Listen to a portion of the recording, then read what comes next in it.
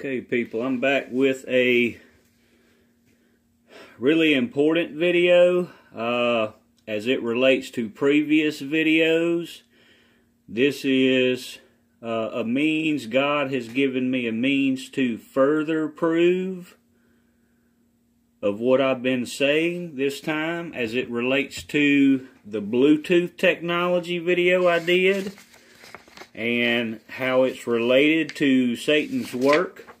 You may have to go back and look at this video if you've not seen it already. It'll have this symbol.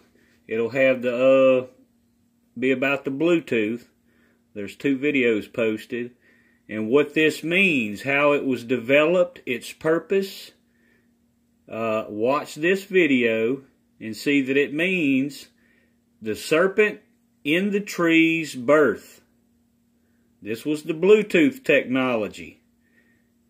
And remember that I pointed out, and if you can go on the website and see yourself, they were going to initially name this technology PAN. Of course, they said it was going to mean Personal Area Network, but PAN, I showed you what PAN actually meant in the video. Pan was the goat man god, or better known as Baphomet. Now let me show you as it relates, because it also relates to the video I did about pandemic. That's a 2-part word that we're in. Now, Pan itself, like they were going to name this, was the goat man god, also known as Baphomet. That's the first part of pandemic. As I showed in my second horseman of the apocalypse pandemic video, you would need to check out. But more importantly, demic. And, you know, God, the scripture says, Isaiah chapter 46, verse 9 and 10, remember the ancient things. Go back. The ancient things. Demic is derived from demos, its obvious association with demons. And then its oldest form is demos, which means the god of terror, which is what this pandemic is creating. But also, it means the god of panic, the god of war, and the second red war horse of Aries. Demos was known as the second red war horse, second horse of the apocalypse. So go back and check out those videos and look at the thumbnail that I'm going to put to this video. It shows this technology.